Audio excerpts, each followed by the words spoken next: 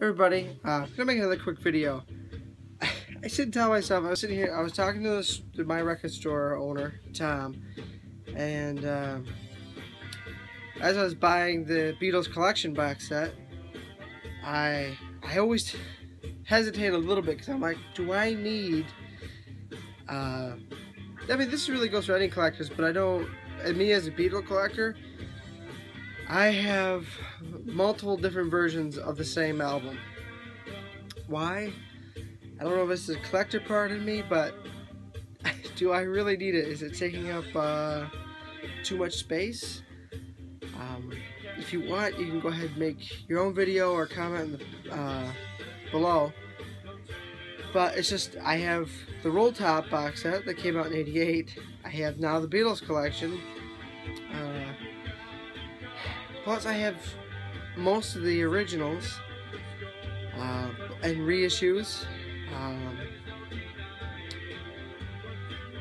And I just have, or one through different countries, but still have the same song on it. I was telling Tom, the owner, it's just, he goes, you're a collector. But at the same time, do I need all of these different copies taking up space for potential different new albums? But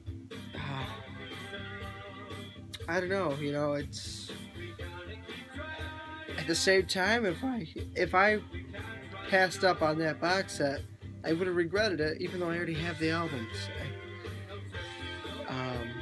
And I still want the stereo box set to match with the mono set, and I still want the Master Sound Lab recordings, but they're still the same albums, and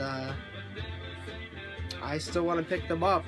I think it's just the collector of me. I mean, they won't sit forever. I mean, I listen to all my albums, but it's just it even goes beyond Beatles. Sinatra. I have multiple Sinatra copies that I find cheap. I have the original. I might have the second issue and the third issue. Or same, Neil Diamond. I've got ones in different countries, or Eric Clapton, different countries. I think it's just the collecting as well as loving the music. But I don't know. Give me your opinion. I know a lot of you out there in the vinyl community do collect multiple copies, and I just wanted to get your opinion on the matter. I do sit and think about it. I was going through my records today to make room for the ones that were just in my update.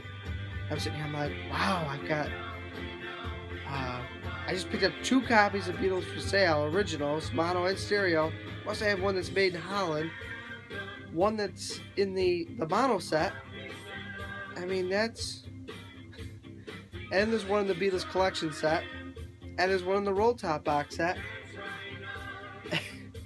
So I have quite a few copies of that, and it's like I have 8 or 9 copies of Sgt. Pepper's as well, all different. But same with Abbey Road and a bunch of others. But just want to get your, hopefully this isn't really hopefully it isn't a super video. I just sit and think, and I wouldn't mind getting your guys' opinion on this. So please comment. Take it easy. Peace.